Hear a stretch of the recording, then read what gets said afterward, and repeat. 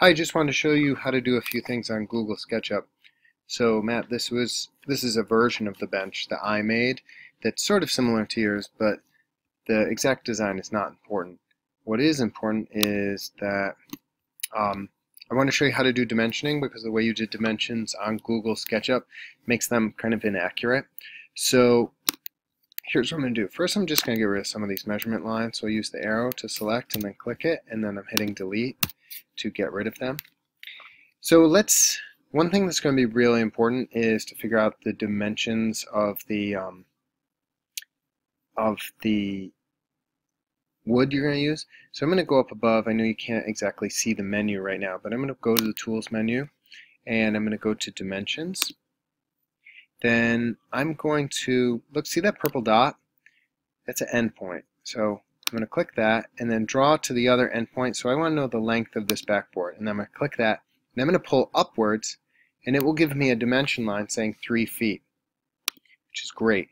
And now the beautiful thing about dimensions in the SketchUp app is now if I turn this, no matter how I turn it, it's always visible. Notice how the 3 actually always turns to see me. The line doesn't turn, but the 3 is always facing me, just like the notations for hinge and lower hinge rod are also always facing the user.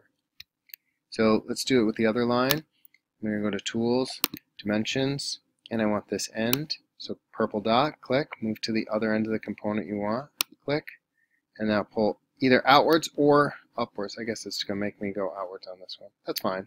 So it's a foot and 3 inches deep. And let's say I even want to go to, so I'm using 2 fingers to zoom in. I want the height. So we'll go to Orbit, which we're on, spin to the end, and let's get the height off the floor. So let's make the floor. Where actually would the floor be? So I'm going to select the rectangle tool, hover over this red line, click, make sure it's in the plane of the floor, and then draw it out, click it. So the gray is the floor, and I always want to remember it's the floor, so I'm actually going to go back to Tools and go to 3D Text, and I just want to say floor. Place it, and so I'll place it here. I'm not worrying too much. It says it's on the face, exactly. I'm not worrying too much that it's facing the wrong way, but I do want it facing outwards. So I'm going to go to the Rotate tool.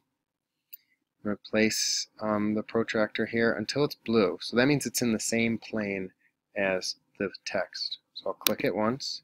I'll draw a line out and click that. That's the reference line. And I could pivot it around, or what I'm just going to do is type 180, and it will go into the angle box down below. Because I want to flip around 180 degrees and hit Enter. Then I'm going to go to Move and slide it a little. Click it, slide it a little to the middle of the floor. Click. Okay, so that's how to dimension it, make a floor. And let's see. The last thing I wanted to show was, can we go straight up and down? So I'm going to use a measurement line because sometimes that's easy to draw lines where there's no line. So I'm going to click the endpoint here on the board and go straight down. I want the line to be blue, okay, because that means it's vertical. I'll click, and so there's a line, and I just want to dimension that invisible line. There's nothing there, but where's endpoint? And then, oh, it's not dimensioning it because it's not a real line. There we go.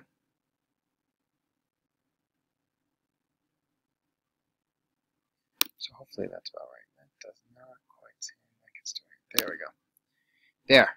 And so I clicked it, hovered, and pulled out to the side, and it's saying it's 1 foot 5 7/8 inches above the ground. So hopefully this helped you. Could you please do this to your drawing in Google SketchUp and then print it? So you can actually go to File, Print, and it will print this with the dimensions on it, as you can see there. Okay, thanks.